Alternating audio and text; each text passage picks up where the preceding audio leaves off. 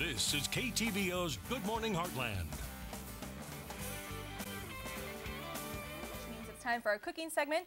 We have Chef Duane Woods, the Director of Nutritional Services at Ottumwa Regional Health Center, joining us this morning to show us how to make some Thanksgiving dishes, with Thanksgiving being next week. Yes, and what we did is we went and found some healthy recipes and different alternatives other than the traditional offerings of mashed potatoes and the stuffing. And so what we have here is our turkey breast, and we're going to marinate that in a citrus, lime, roasted garlic marinade, and we've already zested up our peel of orange, lime, and lemon zest, and now we're going to get all the juice out of the fruit. Oh, wow.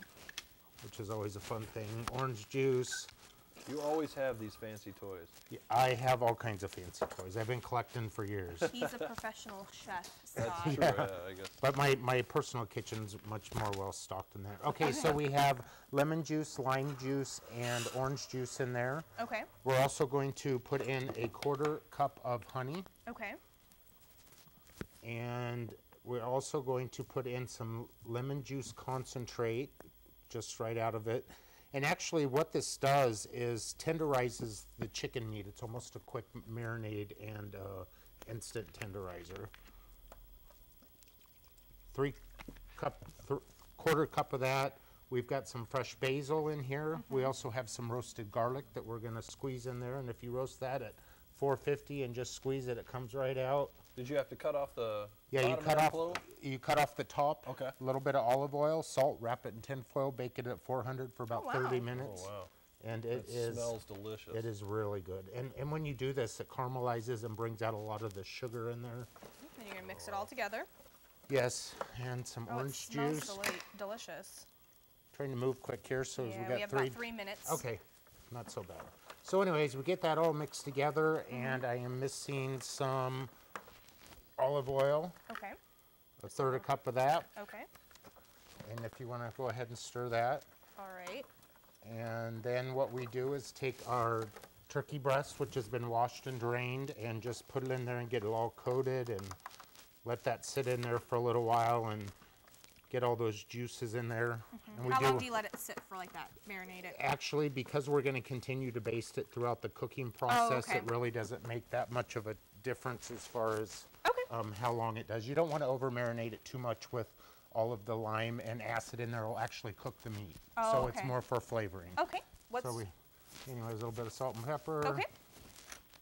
And what is our next dish? Okay, our next dish is a cranberry and wild rice stuffing. I went ahead and started the rice, and unfortunately, wild rice by itself was very hard to find here, so this is a wild rice blend. General rule of thumb is 2 cups of liquid to 1 cup of rice. Okay. So get your rice in there, add your liquid. I always like to use chicken stock. It just adds a little bit more flavor, and then you put in a cup of golden raisins. Oh, okay. And they cook and they plump up. So our rice is done, and this is what that'll look like. And then over here, we have sauteed. Beautiful. We have sauteed up some fresh celery, scallions, 5 scallions, and 2 cups of fresh cranberries, which you can find in the store now quite regularly. So we've got that done, and we just add our rice here and get it all mixed up. And again, the colors, the flavors, so delicious. I can imagine what it's going to taste like. It is excellent. We did a diabetic cooking demonstration at our hospital the other day with Dr. Ian Adam, who's a new doctor that we have, specializes in diabetes and geriatrics and internal medicine as well. If anybody's looking for a doctor, he's great. He really is. He's my doctor too. Well, you're starting to make me want to just be a patient at Ottumwa Regional because and we are looking at new menus. We have less than a minute, so what's the next thing? The next thing is our apple cider gravy, which is the bomb. So do you want to go ahead and maybe save this so when we come back so we don't rush you through it? How about that? Sure, that'll work. Okay, and welcome back. If you're just joining us, we're live at Kelly's Furniture and Carpet One with Chef Duane Woods, and we're actually making different types of dishes you can make for Thanksgiving, correct? Yes, and again, I recap on the turkey real quick. What you want to do too is top the turkey with some sliced onion, and then you put it in the oven for 15 minutes per pound, 7 pounds at 325 until it browns nicely. Okay, perfect. Now we've got our stuffing done and we're ready to do that. And now we're making an apple cider gravy, which I got to tell you is extremely good.